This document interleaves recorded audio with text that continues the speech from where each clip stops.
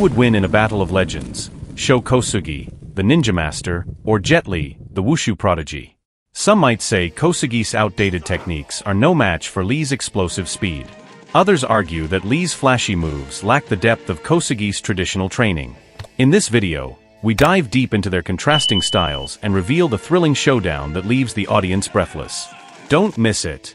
Sho Kosugi, often hailed as the face of ninjutsu on screen, brought with him an aura of mystery and stealth. Known for his iconic roles in films like Revenge of the Ninja and Ninja 3, The Domination, Kosugi's fighting style was fluid and elusive. He specialized in the ancient Japanese art of ninjutsu, which focuses on a combination of agility, weaponry, and misdirection. Kosugi's strengths were clear.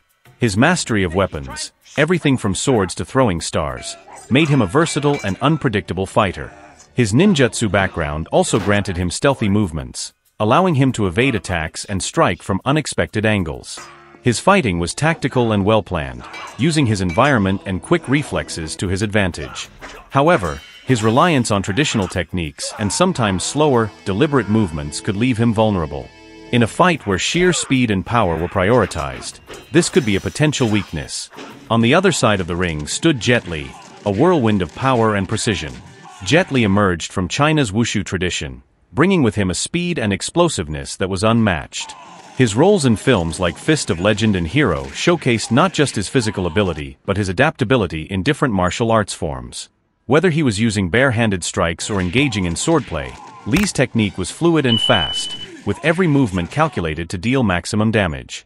Jet Li's greatest strength was his speed, blindingly fast combinations and agile footwork that could overwhelm opponents before they had time to react.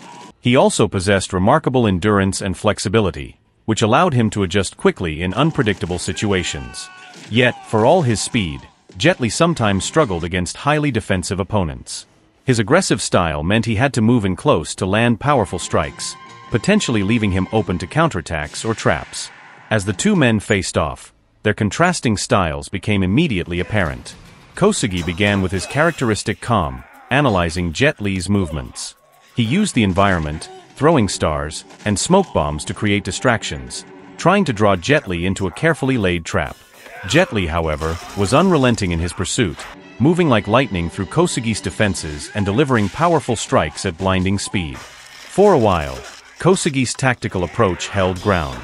His evasive movements kept Jet Li at bay, using feints and tricks to confuse the younger fighter. But Jet Li's speed proved too much. In a critical moment, Li closed the gap, rendering Kosugi's tricks useless in close combat. The sheer speed and power of Jet Li's strikes eventually overwhelmed Kosugi's defenses. In the end, Jet Li's unmatched speed, precision, and relentless pressure led him to victory.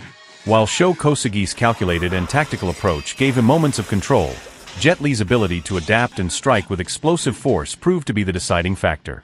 The fight was a true spectacle of martial arts mastery, but Jet Li emerged victorious, proving that sometimes, pure speed and power can overcome even the most skilled and calculated opponent.